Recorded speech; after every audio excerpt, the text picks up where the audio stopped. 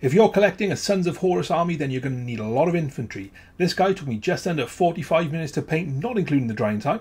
So sit back, relax, and I'll show you how I did it. I want a nice dark bluey green on the model to start with, and my secret weapon is Drakescale Green from Colourforge. Drakescale Green is an exact match for Stegadon Scale Green, so you can use that instead if you want to. So the first thing we're going to do is we're going to take some Lupercal Green and we're going to paint this over the miniature in a slightly strange way and a little bit different to how we normally do. So I'm going to thin the paint down as normal, but I'm going to use a dry brush. I'm going to wipe most of it off and then I'm going to paint this over the majority of the model, leaving the dark colours in the recesses. I'm going to carry on doing this using Sons of Horus Green next, and this is going to start to brighten up the model. And what I'm doing here is I'm starting to focus around those areas that get the most light, and I'm going to use a combination of dry brushing technique as well as a stippling motion. But don't forget, I'm using the paint in a consistency that is exactly the same as if I was painting layers, and I'm wiping most of it off my brush as well.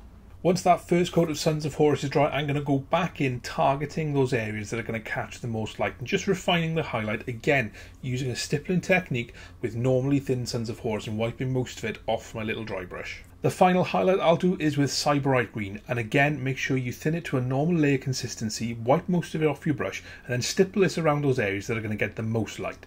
Once that dries, it'll blend in and you can then go back in and add some more Sybarite Green if you want to make the armour stand out and produce more contrast. The armour might look a little bit stark, but we'll blend it all together next. And this is a technique, again, I've learned this from Richard Gray. I'll put his channel in the description. He's a fantastic painter.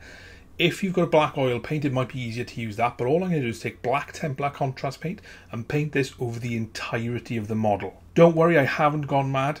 All I need to do now is take some contrast medium, and it's really important you do this quickly before the black Templar dries, and paint this over the black Templar. You can then wipe your brush off and use this to control how the black Templar appears on the model, and you can push it down into those recesses and make sure that all that prior work you've done starts to shine through in the armour. Once that dries, you can have a really nice effect on the armour. So what we're going to do now is go back in with some Sybarite Green, and I'm just going to use, again, very thin paint, wipe most of it off your brush and use a stippling motion around those areas where you think that the light is going to hit the majority of the model. So I'm looking at things like the helmet, on the chest plate, the top of the shoulder pad, for example. As that Sybarite Green is nice and thin, it'll blend down as it dries, so it won't be as stark as it first appears. Next up, we're going to paint that one black shoulder pad, and the colour I'm going to use for this is Model Colour Black from Vallejo. The reason I'm using this paint is because when you thin it down, it covers fantastically well, much better than a Baden Black. And because we're speed painted and going through these quite quick, I only want to do one coverage, so I'm painting the shoulder pad and any leather pouches as well as any piping on the model. Next up, I'm going to highlight the shoulder pad area using the same technique I used with the Sybarite Green, except this time I'm using Mechanicus grey. So make sure it's nice and thin, wipe most of it off your brush and then stipple it onto those high areas where they're going to catch the most light. When it comes to highlighting things like the leather pouches, I'm going to do more of an edge highlighting style here, so just use the edge of the model and run your brush along the sides to catch a nice sharp highlight. We'll do the metallics next, and I want a nice dark metal colour to start with, so I'm going to use dark silver from Pro Acryl, and I'm going to make sure that I paint this over all the bits that are going to be silver, such as the strap across the front of the chest plate, any augmentations, as well as parts of the weapon. As I'm going to shade all the metallics together, the next colour I'm going to use is Retributor Armour. I'm going to use this to paint all of the gold elements. There's not many on this model, but Sons of Horus do have gold studs on their shoulder pad.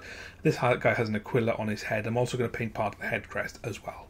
To shade all of the metallics and to give them a kind of dirty feel, I'm going to use Agrax Earthshade, and I'm going to paint this over everything I've just painted silver and gold, taking my time and make sure that it doesn't pool, making sure that it doesn't spill onto other areas of the model that I've already finished. This is fairly straightforward, but just take your time with it. Once that Agrax Earthshade is dry, I'm going to highlight the metallics, but I'm only really going to highlight the silver because the gold is still bright enough. And the colour I'm going to use for that is Leadbelcher, which is still dark silver, but something like Chrome or Stormhoof Silver will be too bright here. I want to keep it fairly dull and muted to stay in the style that I've painted the armour. This style of painting is really easy to do, and it should help you get these finished in no time at all. We'll move on to the crest next, and I'm going to base this using Khorne Red, which is a nice deep rich red, and again has fantastic coverage.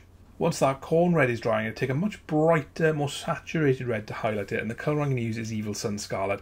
And all I'm looking to do here is catch those parts of the plume which are raised. So you'll have Khorne Red in the recesses and Evil Sun Scarlet on the raised parts, which will give you a nice little bit of contrast on that plume and draw attention to it. Into the home stretch now, so the colour I'm going to use next is Corax White, and I can use this to base coat the plasma coils, but I'm also going to use it to base the eye sockets and also any lenses that you can see on the model. To quickly paint the eyes and the lenses, I'm going to take Blood Angel's red contrast paint and just paint a nice thin layer of this into those areas and it'll give you a nice false glow effect. For the plasma con, I'm going to take Gryph Hound orange contrast paint. I'll put a fairly thick coat of this on, but it'll give you a nice orange, glowing orange effect here as well, which is a real simple and nice easy win. The last thing I want to do on the armour, now that everything else is finished, is go back to Sybarite Green and use this to pick out some of the sharpest edges that are going to catch most of the light. I've not got much on my brush at all. I'm just using the shape of them all to drag the side of the brush and get a nice easy highlight. The finishing touches are going to be some decals, so I've taken some gloss varnish and painted this over the areas where I'm going to put them, and then I'm going to put the shoulder icon on, and I'm also going to put the Legion number on the left greave as well. If you're not sure where they go, check the box art. The decal sheet's actually got instructions on them where they go and what part of the model they're for anyway. And there we go, a rough and ready Sons of Horus model which took me 45 minutes to do. Now across a whole army you're going to need that speed, so I hope this video was useful and you found it helpful. Big thank you to all my patrons who without you this channel wouldn't happen. Thanks for watching, check out some of my other content and I'll see you next time.